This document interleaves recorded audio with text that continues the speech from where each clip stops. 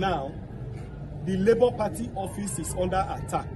All the doors at the national headquarters have been broken and they have entered the office, purportedly trying to hold a meeting in the office. That meeting is not authorized by me, it's not authorized by the National Working Committee. The Labour Party is under serious attack.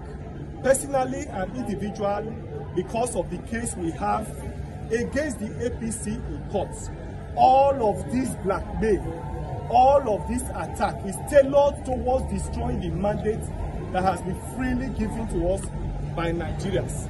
Nigerians must rise to the occasion, defend their country, defend democracy, and defend the Labour Party. Thank you.